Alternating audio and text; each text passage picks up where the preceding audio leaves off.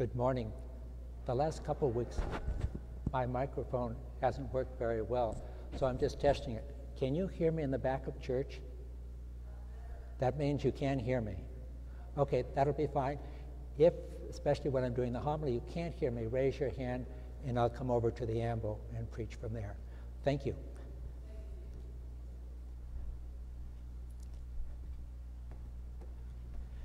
Thank you.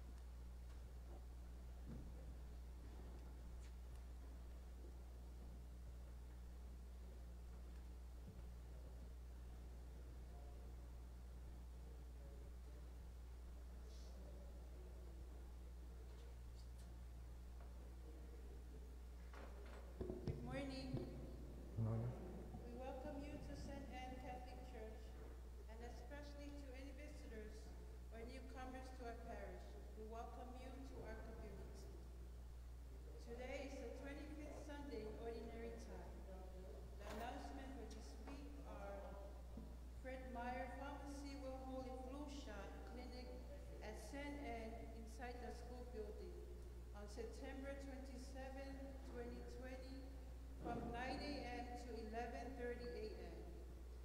for ages 7 and up. If we sign up for 30 people this time, let us know if you want to have the flu shot. Forms will be handed out after Mass this Sunday. or you can fill out when you come on that day. Please wear a mask and bring your own insurance card on your medical Part B card from ages 65 and up. If you have any question, please send a text message or leave a voicemail for Kim Du at 253-970-9295.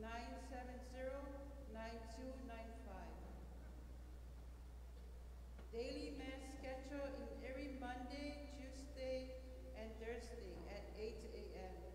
We pray the Holy Rosary at 7:30 a.m. Rosary Rally will be here at St. Anne October 10th at 12 noon. Our Lady of Fatima requests that we pray the Rosary for the world peace and especially in the United States during this current time of need. Please take home a bulletin for more information. The Mass today is being celebrated by Father Pat. In today's reading, we learned the following lesson. How different are the Lord's way from our own ways. God gracious and good to all. The Lord is generous and love to all those who respond to his invitation, as well as those who are slow to hear his call. May Jesus be in our life. Please join me saying the St. Michael prayer. This prayer is being said for the right to life as taught by our Catholic faith. St. Michael, your angel, defends in battle, your defense against the weaknesses of the devil. May God with him we humbly pray, and do thou, Prince of heavenly hosts, by the power of God, cast into hell Satan and all the other evil spirits who prowl the world for the ruin of souls. Just a reminder to turn off all cell phones during Mass. Now please rise and take a moment to greet your fellow parishioners.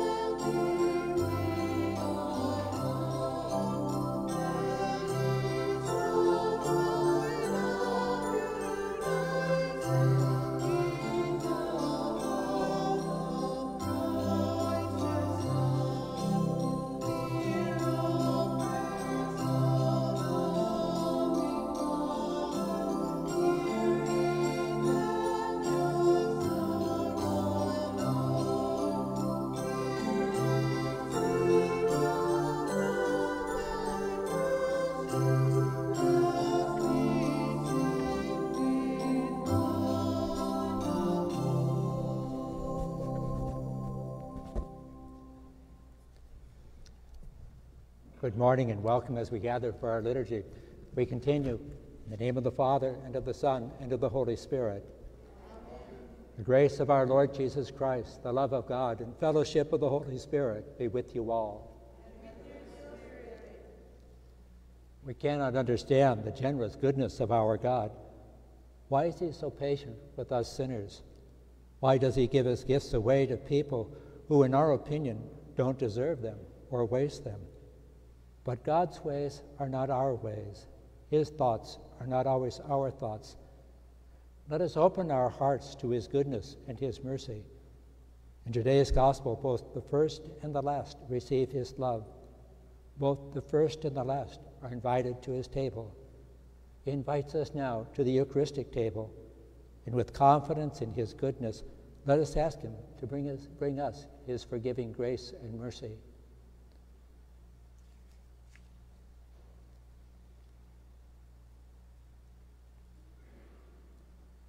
Lord Jesus, in your mercy, you continue to forgive sinners.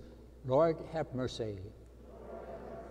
Christ Jesus, in your generosity, you continue to grant awesome gifts, both to ourselves and to others, although sometimes we do not use them correctly. Christ, have mercy.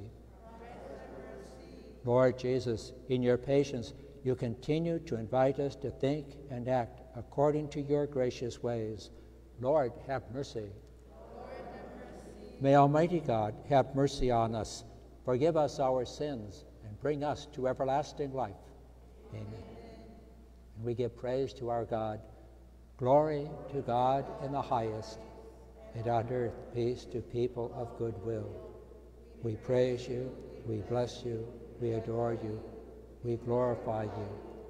We give you thanks for your great glory. Lord God, Heavenly King, O God, Almighty Father, Lord Jesus Christ, only begotten Son, Lord God, Lamb of God, Son of the Father, you take away the sin of the world, have mercy on us. You take away the sin of the world, receive our prayer. You are seated at the right hand of the Father, have mercy on us. For you alone are the Holy One. You alone are the Lord.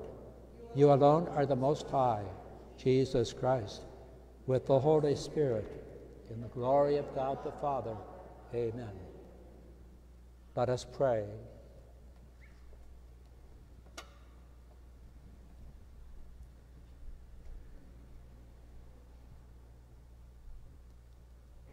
O God, who founded all the commands of your sacred law upon love of you and of our neighbor, grant that by keeping your precepts we may merit to attain eternal life.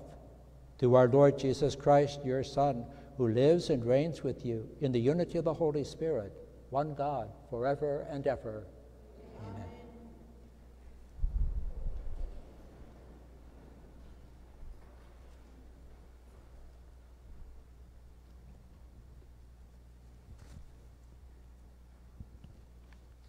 A reading from the book of the prophet Isaiah. Seek the Lord while he may be found. Call him while he is near.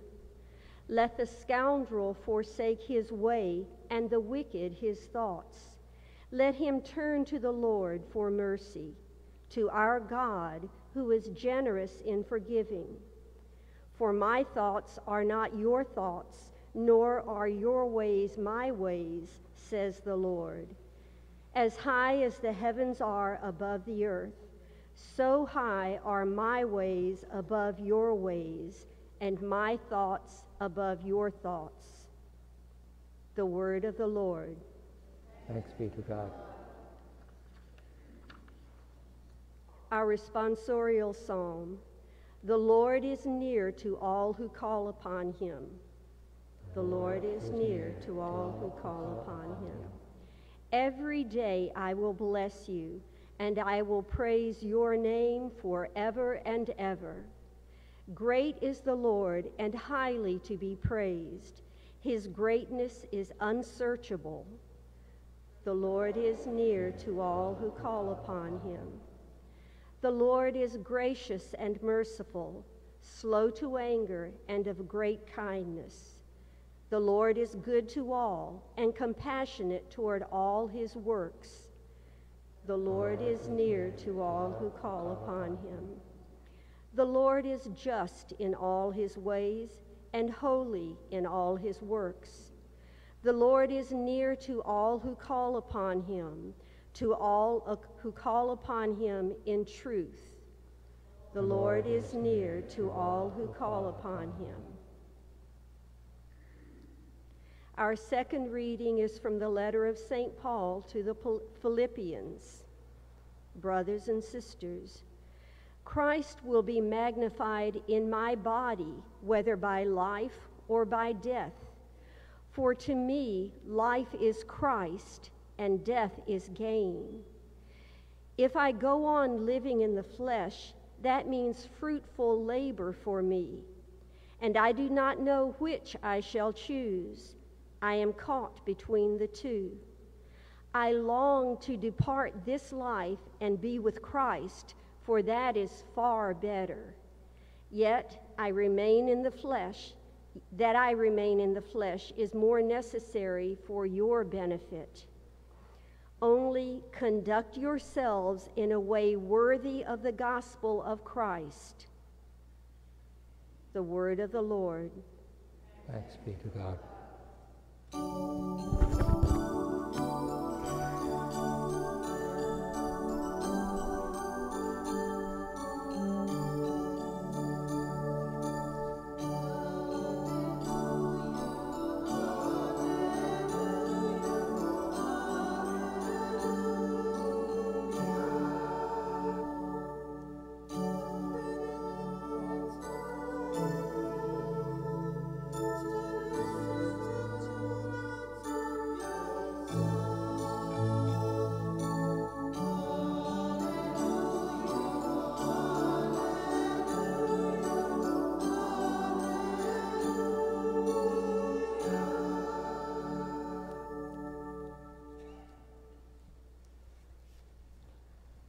The Lord be with you. And with your spirit. A reading from the Holy Gospel according to Matthew. Glory to you, O Lord. Jesus told his disciples this parable. The kingdom of heaven is like a landowner who went out at dawn to hire laborers for his vineyard. After agreeing with them for the usual daily wage, he sent them into his vineyard. Going out about 9 o'clock, the landowner saw others standing idle in the marketplace, and he said to them, "You too go into my vineyard, and I will give you what is just." So they went off.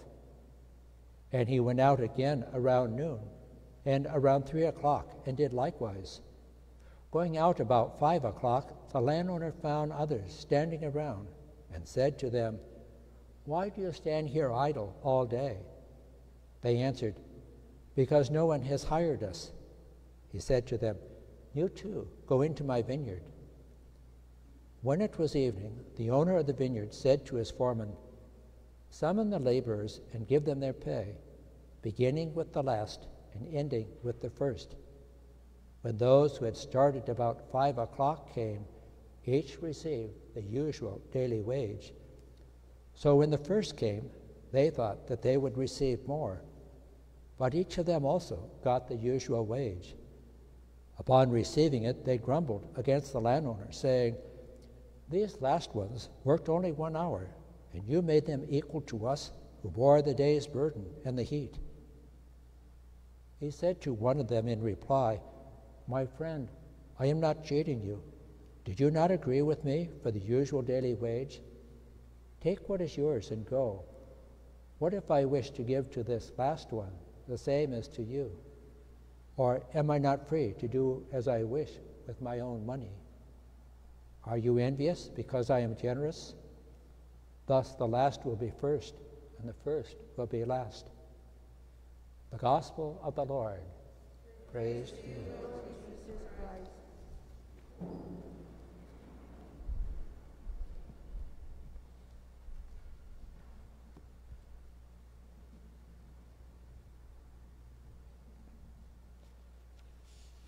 You will see day laborers here at the street corner at the exit from the Home Depot, just across the freeway from here.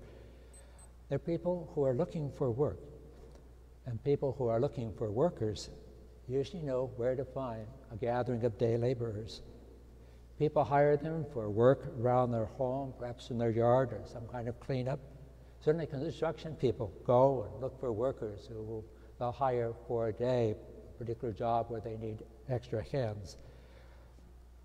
Most of those men, in a sense, are living rather desperate lives. Their families need the income that they can get by working that day job.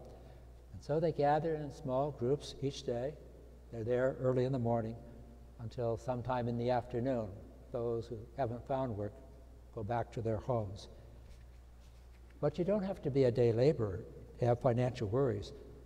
The pandemic has caused high unemployment, and the collapse of small family businesses, and perhaps some have been threatened with the loss of their homes. When you can't afford even to lose a day's work, a day's pay might be the difference between, say, paying the rent, buying food for the family. Perhaps it might make the difference of getting a prescription that is necessary. But as we think of perhaps day laborers or those without work today, we could multiply those figures by, say, 100 to get a sense of what it was like in the time of Jesus. At that time, poverty was so severe that perhaps 95% of the population were desperately poor. And for them, a day's wage meant the difference between buying food for the family or going hungry that day. For many, that was very important, obviously, to provide for the family. And as they went to the marketplace, that place where others would come to look for laborers, there must have been a kind of uneasy feeling in their stomach. What will happen if nobody comes to hire me? Even, say, young, strong workers who would be the first to be chosen, they probably had that uneasiness, wondering, will someone come? And then when, say, the first were hired and taken away, others would continue to wait and to hope that somebody might come and hire them also. We might multiply that uneasiness, that fear. Say, men who were handicapped in some way and perhaps weren't able to work as hard as those who were totally able, or perhaps a widow looking for work that she might buy food for her family. Perhaps an orphan was looking for work so that he or she might have food or have food for brothers or sisters. Everyone would need a day's wage to buy that food. A day's wage would make that difference between eating and going hungry, of living, perhaps being healthy, or perhaps because of starvation or poor diet, would lose one's health. Certainly people would much rather be one of those first hired, even though it meant a long day of work, rather than not being hired in that first crew, waiting and hoping that someone would come, and knowing that very often, if they weren't hired until later, or perhaps midday, instead of receiving that full day's pay, only a partial day, and so only be able to buy a partial amount of the food the family would need. The landowner in today's parable certainly was accustomed to hiring workers, but he would also know from experience that many of these people were in desperate need. He was someone who obviously cared about those he hired, those in the community who needed work. Perhaps different from other, say, employers who were just looking for workers, would take the best, and well, the others would just have to work out things for themselves or defend themselves. As I mentioned today, workers would earn that denarius, which was sufficient to buy food for the day. And remember, this is a time when people wouldn't have, say, canned goods or refrigerators, so you couldn't store up food for those lean days. You pretty much had to buy what you needed that day, and then the next day, you'd buy what you needed that day. This particular landowner had pity on those who could not find work. And so we see him going back to the marketplace, hiring workers all day long. But we tend to identify with those workers who, say, worked all day, and then when they saw those who worked only an hour getting a full day's pay, thinking, oh, we'll get more because we've worked all day. And then when they only received the same amount, that kind of bitterness or resentfulness, how come they get a whole day's wage? We've worked so hard. We get just the same. It's not fair. It's unjust. But the landlord talks about being generous, about being someone who is truly good, reaching out to those who are in need. The parable may rub us the long way as we identify with the workers. We know what it is to work hard all day long, to earn, say, a just salary for a just day's of work.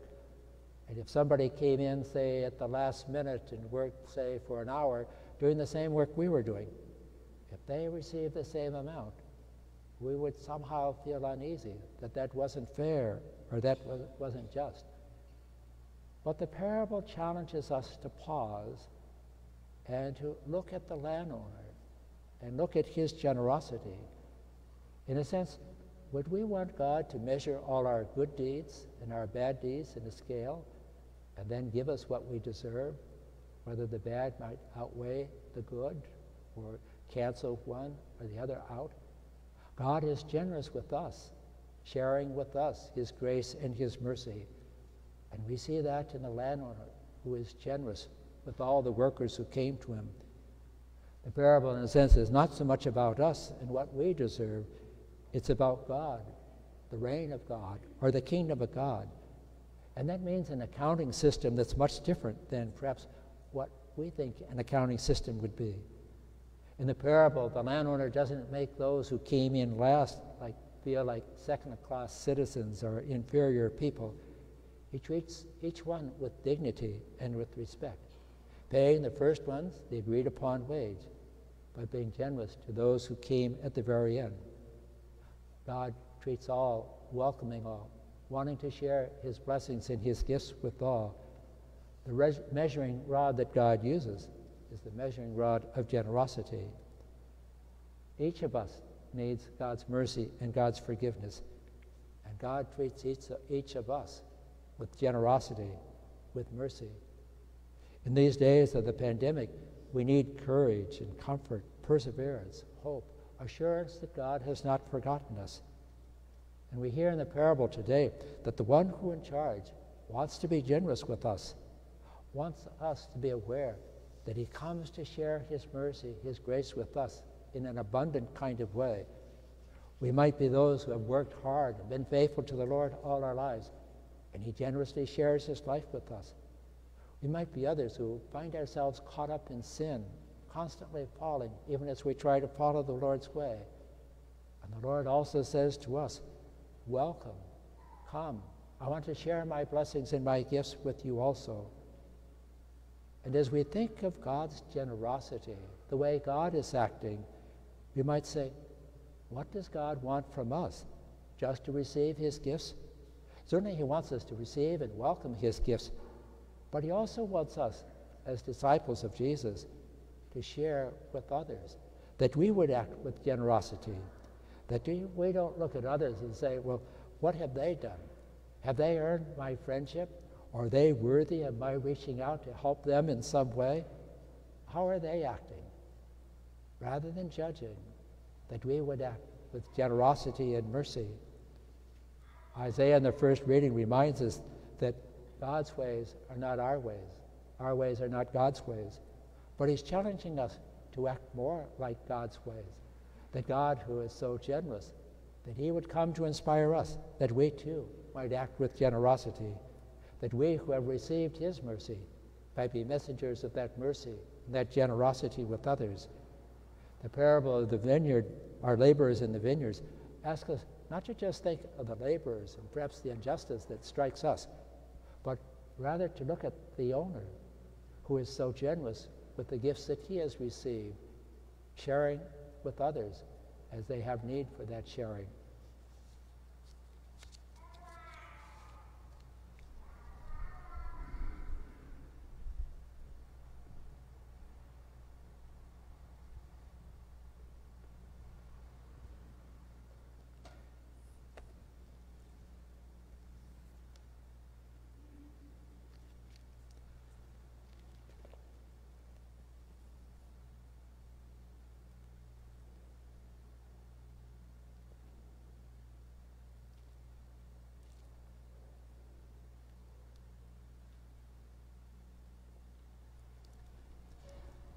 Let us stand and renew our faith in God, Father, Son, and Spirit, who is generous with us, sharing with us life and mercy. I believe in one God, the Father, the Almighty, maker of heaven and earth, of all things visible and invisible. I believe in one Lord, Jesus Christ, the only begotten Son of God, born of the Father before all ages, God from God, light from light, true God from true God, begotten, not made, consubstantial with the Father. Through him all things were made. For us men and for our salvation, he came down from heaven, and by the Holy Spirit was incarnate to the Virgin Mary and became man. For our sake he was crucified under Pontius Pilate. He suffered death and was buried, and rose again on the third day, in accordance with the Scriptures. He ascended into heaven and is seated at the right hand of the Father. He will come again in glory to judge the living and the dead, and his kingdom will have no end. I believe in the Holy Spirit, the Lord, the giver of life, who proceeds from the Father and the Son, who with the Father and the Son is adored and glorified, who has spoken through the prophets. I believe in one holy Catholic and Apostolic Church. I confess one baptism for the forgiveness of sins, and I look forward to the resurrection of the dead and the life of the world to come. Amen. Through Christ Jesus, who is our life, let us pray for our many needs.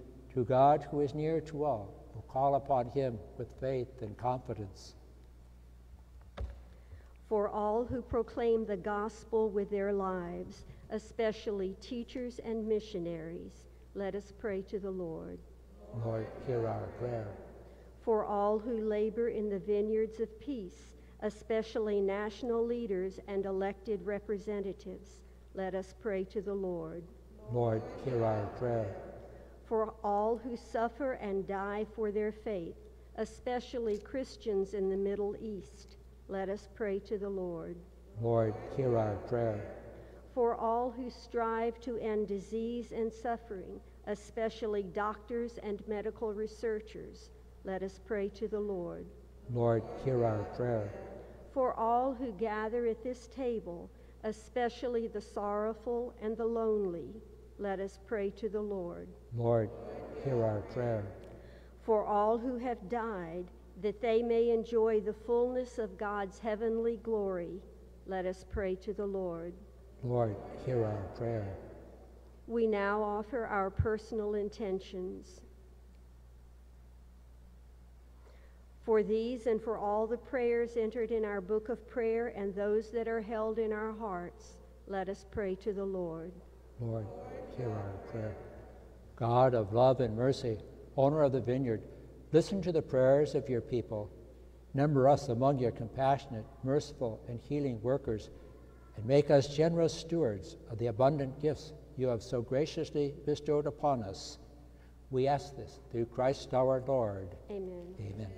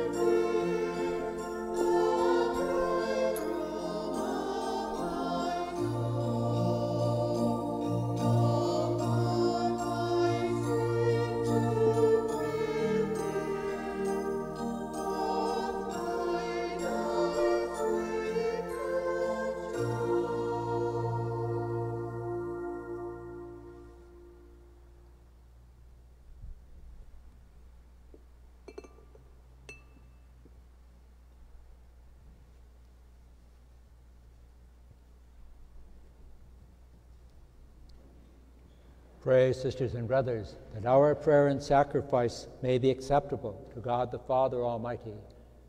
May the Lord accept the sacrifice at our hands for the praise and glory of his name, for our good and the good of all God's holy church. Receive with favor, O Lord, we pray, the offerings of your people, that what they profess with devotion and faith may be theirs through these heavenly mysteries, through Christ our Lord. Amen. The Lord be with you. Lift up your hearts. Let us give thanks to the Lord our God. It is truly right and just, our duty and our salvation, always and everywhere, to give you thanks, Lord, Holy Father, Almighty and eternal God, through Christ our Lord. For out of compassion for the waywardness that is ours, he humbled himself and was born of the Virgin. By the passion of the cross, he freed us from unending death, and by rising from the dead, he gave us life eternal. And so, with angels and archangels, with thrones and dominions, and with all the hosts and powers of heaven, we sing the hymn of your glory, as without end we acclaim, Holy, holy, holy Lord, God of all. Heaven and earth are full of your glory. Hosanna in the highest. Blessed is he who comes in the name of the Lord. Hosanna in the highest.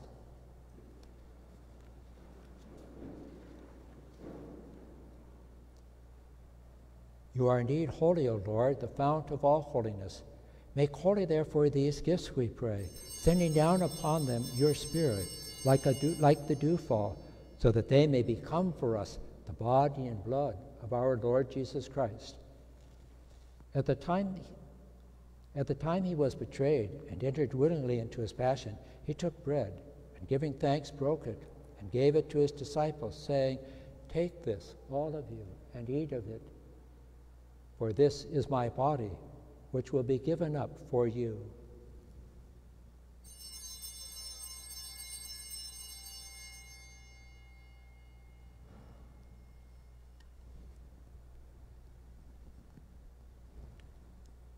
In a similar way, when supper was ended, he took the chalice, and once more giving thanks, he gave it to his disciples, saying, Take this, all of you, and drink from it. For this is the chalice of my blood, the blood of the new and eternal covenant, which will be poured out for you and for many for the forgiveness of sins. Do this in memory of me.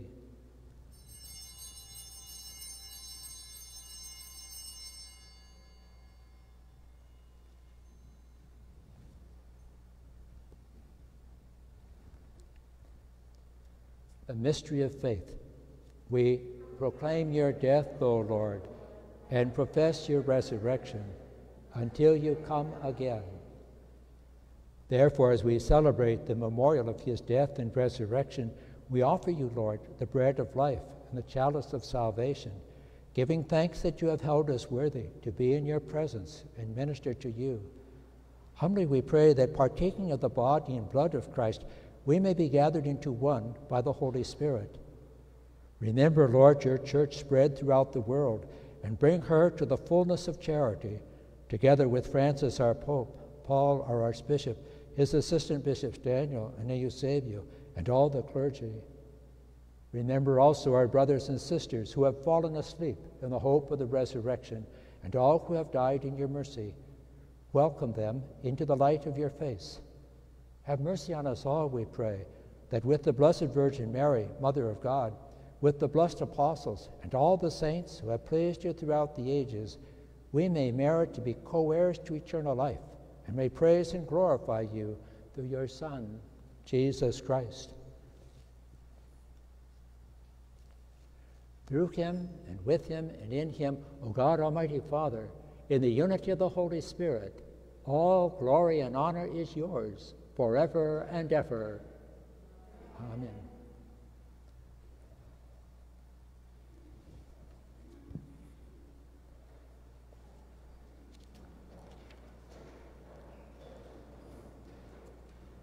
At the Savior's command, informed by divine teachings, we dare to say, Our Father, who art in heaven, hallowed be thy name.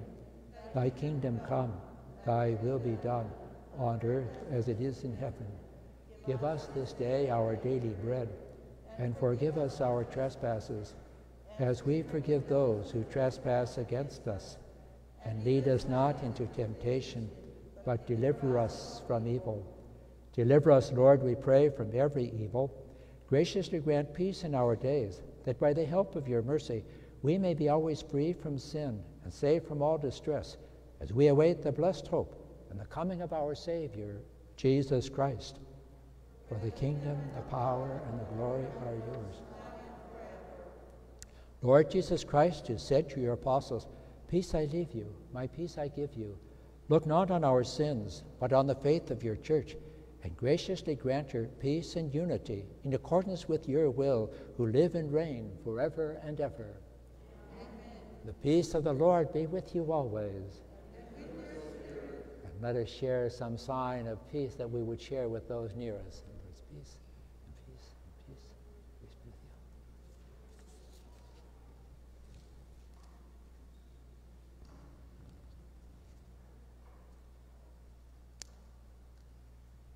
Lamb of God, you take away the sins of the world, have mercy on us.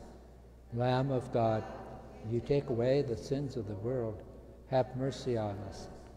Lamb of God, you take away the sins of the world, grant us peace.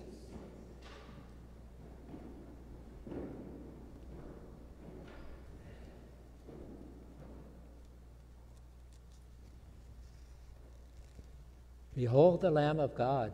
Behold him who takes away the sins of the world. Blessed are those called to the supper of the Lamb. Lord, I am not worthy that you should enter under my roof, but only say the word, and my soul shall be healed. And together let us pray the prayer of spiritual communion, uniting ourselves with those who are watching on live stream. My Jesus, I believe that you are present in the most holy Eucharist. I love you above all things, and I desire to receive you into my soul.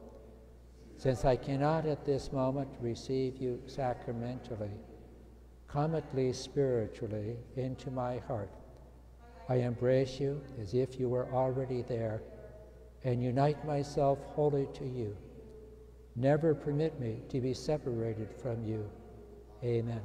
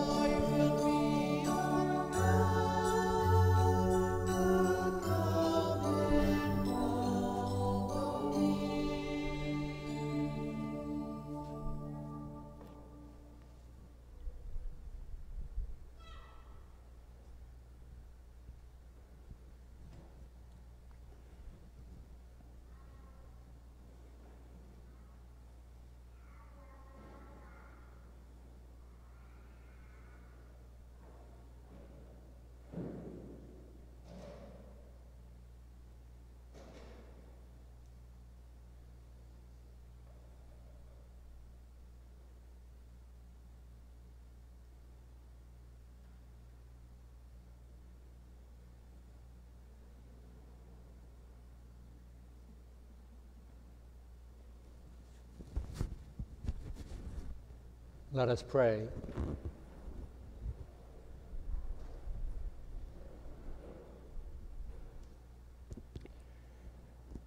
Graciously raise up, O Lord, those you renew with this sacrament, that we may come to possess your redemption, both in mystery and in the manner of our life, through Christ our Lord.